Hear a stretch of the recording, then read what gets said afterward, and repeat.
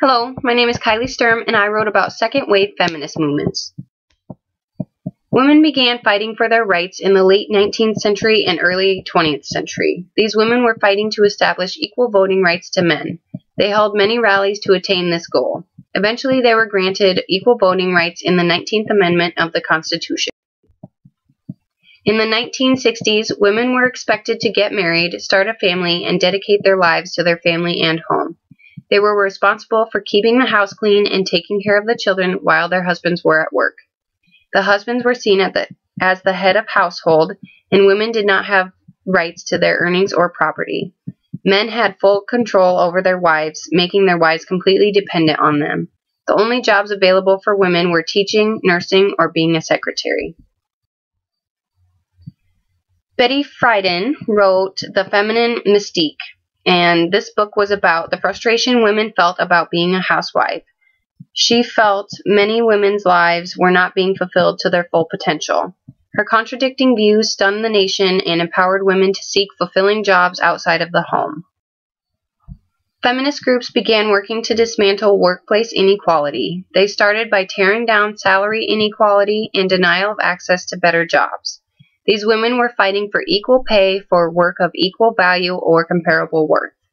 When women were not getting what they wanted, Betty Friedan launched a group called National Organization for Women.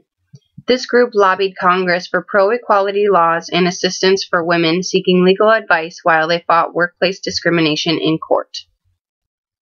The pro-women line was made because these women believed women were to blame for their own oppression, because they wore makeup and uncomfortable clothes and shoes. They came up with the idea for a pro-women line to explain contradictory behavior. The women in this group fought to say that women do these things to fight the impossible beauty standards the world has created. In 1968, they protested at the Miss America pageant and criticized society for putting women in these situations. This movement helped unite women that were fighting individually. Feminist groups began fighting for abortion on demand because abortions were still illegal. Many women died annually from these illegal abortions.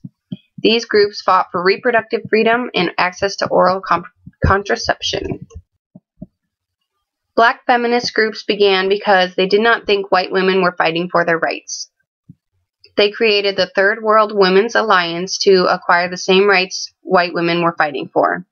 Women being separated by race made the movement so much stronger. They joined together without actually ever joining together. The Equal Pay Act was passed in 1963. More jobs became available for women because of economic and societal changes, and many jobs were created after World War II. Two-thirds of these jobs went to women. Women were able to get oral contraception so they could attain a professional career without getting pregnant. Many young women began applying to medical, law, and business school. Public law was passed in 1964. This denied employers the right to refuse hire or discharge an individual based on race, sex, or national origin. Women were officially able to be more than housewives. Women were not entirely satisfied with what they had achieved. They still held strikes, marches, protests, and sit-ins.